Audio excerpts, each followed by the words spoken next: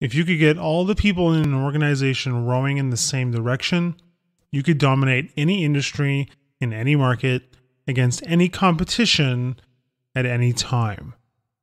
Those are bold words spoken by the founder of a company that grew to over $1 billion in annual revenue. Like anything worth achieving in life, this is easier said than done. Especially because teams are made up of human beings, the most complicated and dysfunctional organisms on the planet. Although all teams are different, they tend to encounter the same issues over and over again. These are what Patrick Lencioni, the author of the book, calls the 5 dysfunctions of a team. These are the root causes of all the problems we face as a leader in getting the team to row in the same direction. The good news is that they can be cured if you're willing to put in the hard work that's required. We'll cover each of these dysfunctions in turn, including what you can do about them so that you can achieve your greatest goals. Dysfunction number 1, absence of trust. This first dysfunction is all about the absence of trust among your team members. As Lencioni points out, trust is one of those words that gets used so often that it has lost some of its meaning. He says that he intends it to mean the confidence among team members that their peers' intentions are good and that there is no reason to be protective or careful around the group. So the root cause of this first dysfunction is most people's unwillingness to be vulnerable with the group. The natural tendency of most people is to hide their mistakes and weaknesses from their peers and bosses. Teams with an absence of trust, A, hide weaknesses from one another, B, don't ask for help or provide constructive feedback, C, don't offer help outside their own areas of responsibility, D, jump to conclusions about the intentions and skills of others quickly, E, don't recognize and tap into each other's skills and experiences, 4, waste time and energy trying to look good, G, hold grudges, and H, dread meetings and find reasons to avoid spending time together. Teams that exhibit trust, A, admit weaknesses and mistakes, B, ask for help, C, accept questions and input about their roles, D, give each other the benefit of the doubt, E, offer feedback and assistance to others, F, tap into each other's skills and experiences, G, focus time and energy on important issues, not politics, H, offer and accept apologies without hesitation, and I, look forward to meetings and other opportunities to work as a group. Overcoming a lack of trust. There are a few things you can do to get over a lack of trust on your team. One of the most powerful exercises you can do is a personal history for each person on your team where each team member shares information about themselves. When people find areas to connect with their team members on, like connections in common or shared interests, they are more likely to trust one another. You should also consider having your team take one of the many personality and behavioral preference profile surveys. Understanding exactly how people are different on a team can help create empathy for each other and help them work more effectively with one another. Finally, as a leader, your most important action is to demonstrate vulnerability yourself. How this relates to dysfunction number 2. By building trust with one another, constructive conflict becomes possible. They know that they can argue and debate with one another without fear of being branded destructive or critical. Dysfunction number 2, fear of conflict. Most people dislike conflict and avoid it at all costs. Unfortunately, it's also one of the biggest drivers of dysfunction on teams. Before we hop into the idea of promoting conflict, it's important that we make the distinction between ideological conflict, which is the good kind, and destructive fighting and internal politics, which is the bad kind. What we're looking for here is more of the good kind and less of the bad kind. Teams that fear conflict, A, have boring meetings, B, create environments where internal politics and personal attacks occur, C, ignore controversial topics that are critical to team success, D, don't tap into all the opinions and perspectives of team members, and E, waste time and energy posturing to one another. Teams that engage in conflict A. Have great meetings. B. Pull out the ideas of all team members. C. Solve real problems quickly. D. Minimize politics. And E. Address critical topics on a regular basis. Overcoming a fear of conflict. The first and easiest step is to acknowledge publicly that conflict is productive. The second step is to mine for any unresolved disagreements among team members and get them resolved. Consider assigning somebody to this role. Coach your team members that they have permission to nurture healthy debate amongst one another. If you find them shying away from a tough conversation, coach them that what they're doing is important and necessary to the team's success. Finally, on the flip side, as a leader, you should practice restraint when it comes to resolving conflict. Our natural tendency is to eliminate conflict because it's uncomfortable. Resist the urge to step in when constructive conflict is happening. How this relates to dysfunction number 3. When team members feel free to engage in productive conflict, they can commit and buy into a decision that's being made, even though they disagree with it, because they feel like they've been heard. Dysfunction number 3, lack of commitment. On a team, commitment is a function of two things, clarity and buy-in. If there's clarity on decisions and buy-in on what those decisions require for the team, great things happen. A team that fails to commit, A, creates ambiguity around direction and priorities. B, overanalyze and underact. C, creates a lack of confidence and fear of failure. D, revisits old discussions and decisions again and again.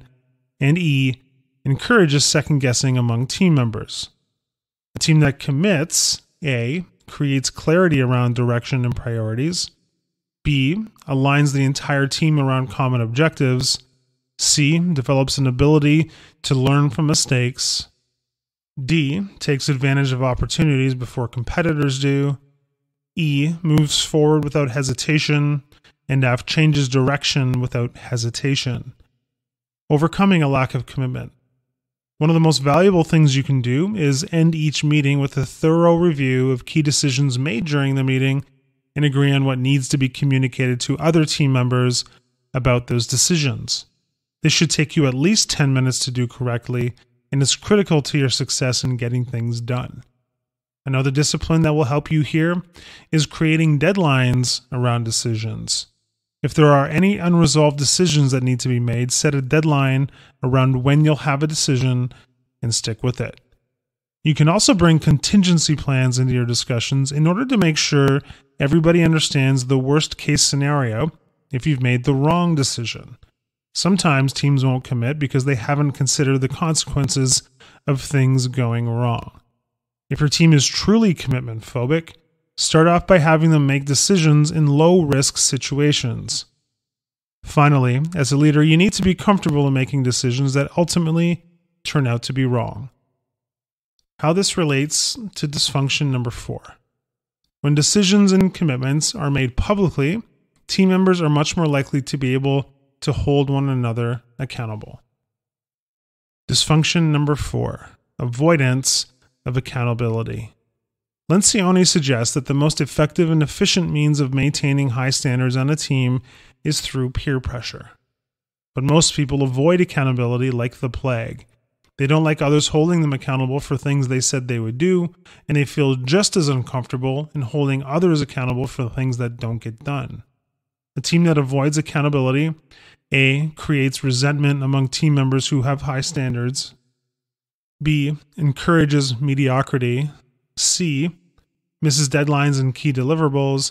And D, relies on the leader as the sole source of accountability. A team that holds each other accountable, A, ensures that poor performers feel pressure to improve. B, identifies potential problems quickly. C, establishes respect among team members who are held to the same high standards. And D, avoids excessive bureaucracy around performance management and corrective action. Overcoming a lack of accountability. The first and obvious thing you can do is publicly clarify what the team needs to achieve and exactly what each team member is expected to contribute in order for that to happen. Then, Simple and regular progress reviews will ensure that people continue to take action toward the goals you've set as a team.